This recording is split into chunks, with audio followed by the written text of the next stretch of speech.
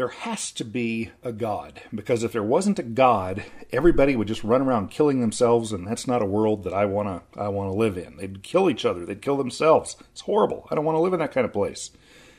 That is an example of the appeal to consequences logical fallacy.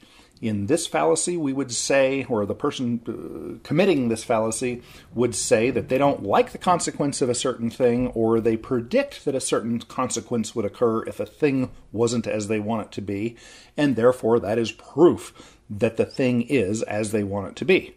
Well, that's nonsense. That is the appeal to consequences logical fallacy.